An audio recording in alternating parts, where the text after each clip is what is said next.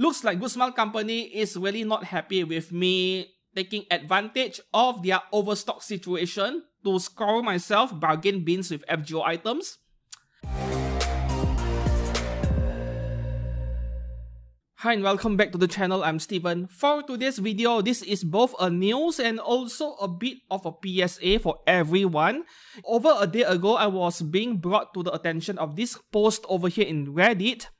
Heads up, Good Smile US is no longer allowing any cancellations. Guess that one post regarding too many cancellations was leading up to this one. Not sure if this counts for anything. I already have pre-ordered, but as of today, which was just a day ago at the time of recording, it is no longer allowed both on the product listings and in the FAQ. You are no longer allowed to cancel the orders. So what if you proceed to do so? You're going to get banned, right? Yeah, most likely that is the case. The problem with anime figures nowadays, I would say this is the biggest problem of all, is that it takes an average 9 months to 1 year to get what you want after placing a pre-order. And a lot of things can happen in just 6 months, not to mention a year. Some people lose their jobs. Yeah, I mean, look at big tech nowadays, right?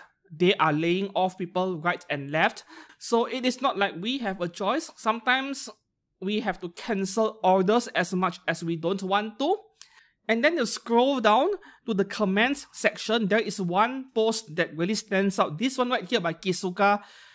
Dude says that I am the Good Smile Company US IT director right here. Oh, the director himself is responding to this. That is great.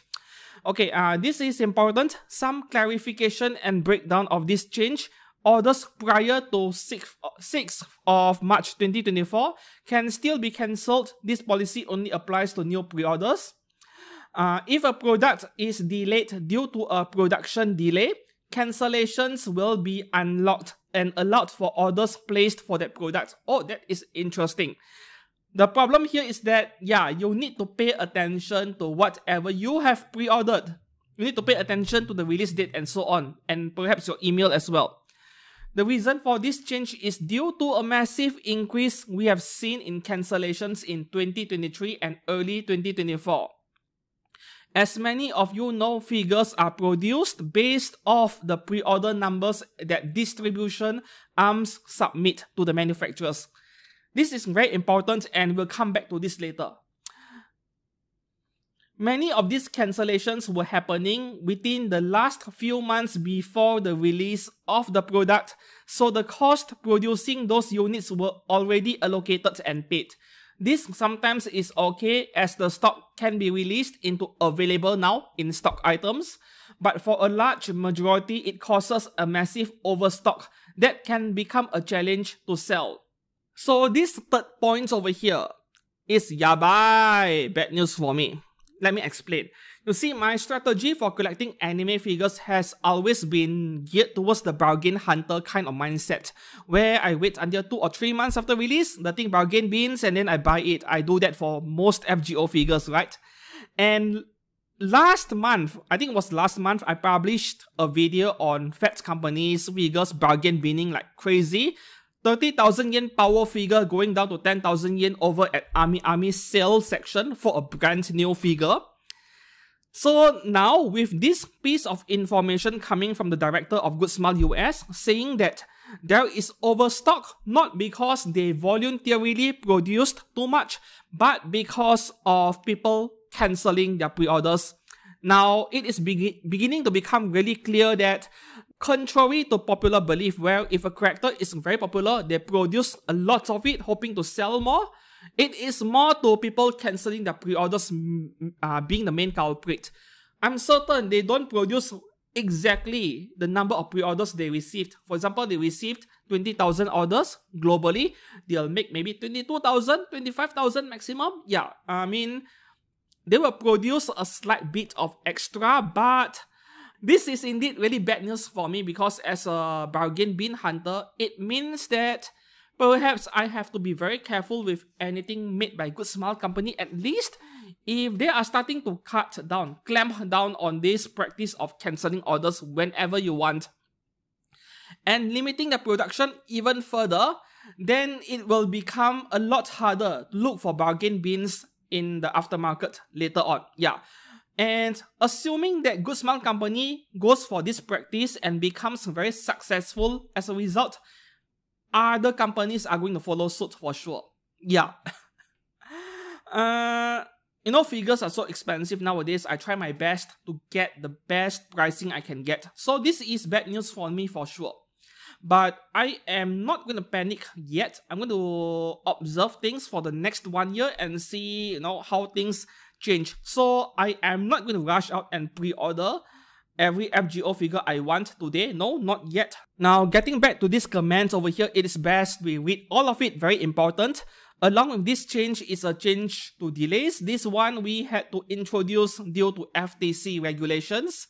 If a product is delayed once, you are given an option to cancel the pre-order. If it is cancelled a second time, we have to place the order into a countdown to auto cancellation if you don't opt in to keep the order. When this happens, an email is sent to you with a link you can click to opt in to keeping the pre-order, keeping it.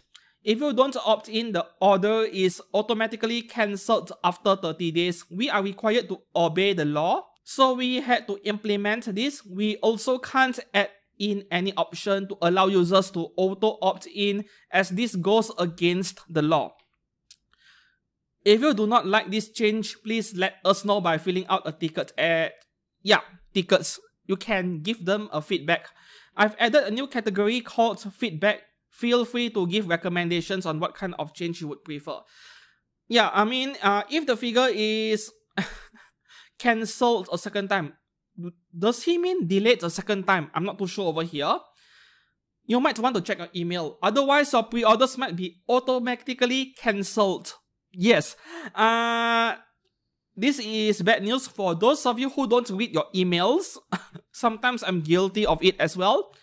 So far, this is applying only to the United States. But once again, if this is being applied, this new rule over here being applied globally, regardless of whether you are pre-ordering from Good Smile Taiwan, for example, Good Smile Japan, or even Army, like you can't cancel anymore, then yeah, this is really yabai, really bad news for me. So what do you think?